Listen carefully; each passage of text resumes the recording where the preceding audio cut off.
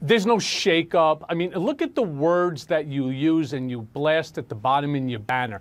Shakeup, overhaul, dramatic, desperate measures. There are no desperate measures. You just literally read the memo that you received that Paul Manafort sent out stating he's not going anywhere. The campaign is on its way to victory, and yet you still use these ridiculous words in order to incite something. I mean, please understand that nobody's buying into this anymore. It started out, I don't know if you think it was funny, but these terms are not indicative of what's going on at the campaign. All that Mr. Trump has done is he has added to the existing group of winners that he has hired for the campaign, which is still hundreds and hundreds and hundreds of people less than the number of people that the Clinton campaign. So if Hillary Clinton brought somebody in, are you going to use the terms overhaul, desperate measures? No. Yes. No, you haven't done it once. Okay, because not one person of the not one person of the 900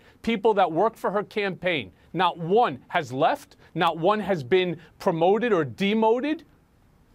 No, at the top, actually, we have not seen that. And I will tell you, Michael, that if that happened, we would cover it like that.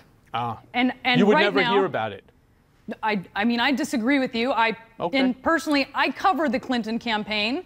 I would be all over that. That would be a huge story.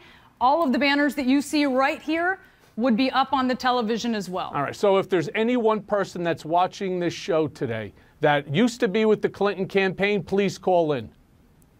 All right, well, let me ask you about this. So you say it's not a shakeup, but you guys are down. And it makes sense that there would... Says who? Most of them. All of them? Says who? Polls. I just told you. I answered your question. Okay. Which polls? All of them. Okay. And your question is?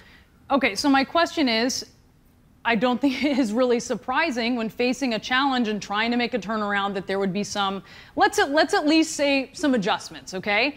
So I guess what my real question is here that I did not get to is, what is the point of this? If you're calling it an expansion of winners, as you put it, working on the campaign, what is it about? To what end?